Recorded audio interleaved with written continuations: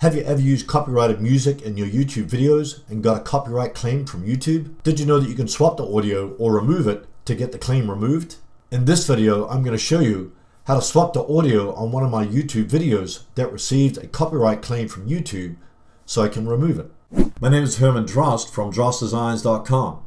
If you want to grow your audience on YouTube and generate traffic, leads, and sales on autopilot, hit the subscribe button and click the bell notification icon so you'll be notified whenever I upload a new video.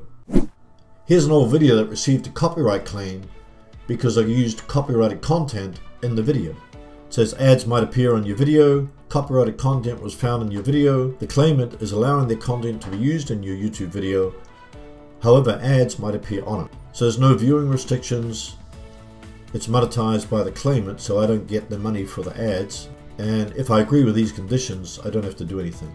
So here's the content, here's the claimant, here's the policy, it's monetized by the copyright owner. I can remove the song, I can file a dispute, or I can swap the audio out. I'll show how to do this later. How do you view the content ID claims of all the videos on your YouTube channel? Click on your profile icon, click Create a Studio, click the Video Manager drop down, click Copyright Notices, and here you'll see all the copyright notices for your YouTube channel. If I hover over the C, it says Copyright Claim and says Includes Copyrighted Content. So what does a Content ID claim mean? According to YouTube, if you upload a video that contains copyright protected material, you could end up with a Content ID claim. These claims are issued by companies that own the music, movies, TV shows, video games, or other copyrighted protected material. Content owners can set Content ID to block material from YouTube when a claim is made. They can also allow the video to remain live on YouTube with ads. In those cases, the advertising revenue goes to the copyright owners of the claimed content. How does a Content ID claim affect your video? It's not necessarily a bad thing because copyright owners can decide if you can use the music or not and then run ads on it so they get paid for the ads. It just means that you miss out on the revenue generated from the ads on the copyrighted music. The ads may play before the video or during the video as long as the video is not longer than 10 minutes. If copyright owners don't want their copyrighted material used, they have three options. Number one, they can block a video.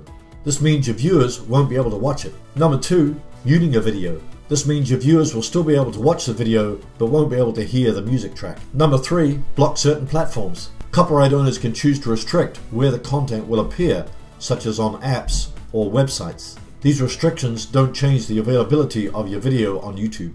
So what can you do about a copyright claim on your video? Number one, do nothing. If you agree with the claim, you can just move on and leave the video as is. You can always change your mind later if you would disagree with the claim. Number two, remove the music. If you get a claim for a piece of music that you use in your video, you can actually get the claim removed without editing or removing the video. Number three, share the revenue. If you're a member of the YouTube Partner Program and you've included copyrighted music in the background of your video, you may be able to share the revenue with the copyright owner.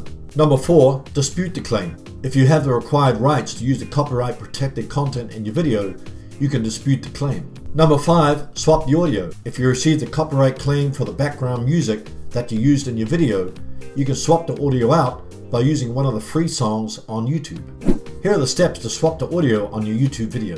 To view your copyright notices, go to your Create a Studio and look under Video Manager. Click on Copyright Notices. Select the video that you wish to swap the audio for. Click the drop down, click Audio.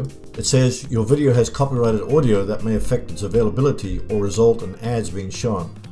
While no action is required, if you wish to edit your video to address this, then you can attempt to remove the Content ID claim song below or overlay a new audio right. So I can remove the song or I can swap the audio track. Here it's got featured tracks, ad-free and eligible for monetization. After I've replaced the music track, I can save it as a new video, or I can just save the video in place, which means that the audio will just be swapped. This means it won't affect the stats, comments and rankings. So you can also search all tracks, 150,000 in total. So click on the search, I can click this box, only show songs of a similar length in this video. So let's check La La La.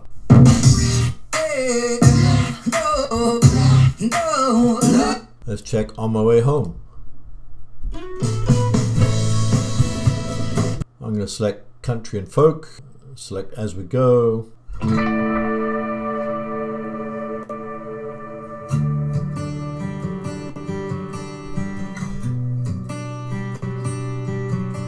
It sounds pretty good. I'm going to use that one. Under here it's got as we go. These are all ad-free and eligible for monetization. You can just click position audio. Then you can just drag the bar to where you want the audio to begin and where you want it to end.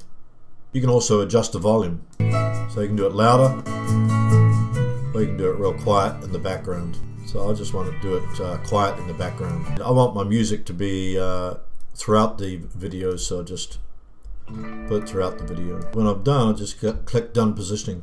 After you're happy with the audio that you've swapped with the original audio, click save video in place. You also have the option to save it as a new video or to revert to the original. In this case, I'm going to select save video in place. You'll get a pop-up saying this might take a while edits are processed. Users will continue to see the current version of your video. And click save. Now you notice that my video edits are still in progress. Once that's completed, that notice will disappear and the original audio will be replaced with the audio that I swapped. After the video has finished processing, this message will disappear and the audio that I swapped with the original audio will be in the actual video. When you save your edited video in place, you don't lose the views, comments, and rankings of the original video. This video will no longer appear under copyright notices, and I'll be able to receive ad revenue from this video because I'm using free audio from YouTube. Now you know how to swap the audio on your YouTube video that's received a copyright notice. Here are 3 alternatives if you don't want to swap the audio. Number 1, leave the video as is so the revenue will go to the copyright holder. The downside of this is that you won't receive any ad revenue for the lifetime of the video that's on your channel. Number 2, you can remove the music. This means you don't have to edit or re-upload the video. Just keep in mind that this only applies to videos that are under 2 hours. Number 3, you can share the revenue as long as you belong to the YouTube Partner Program. This means you share the revenue that comes from ads between yourself and the copyright owner. If you want to trim or add special effects to an existing video on YouTube and don't want to lose the views, comments, and rankings, click the card icon. You'll be able to improve the quality of your existing video on YouTube. If you want to grow your audience on YouTube and generate traffic, leads, and sales on autopilot, click the round subscribe button below and check out the related videos. Thanks for watching, and I'll see you in the next video.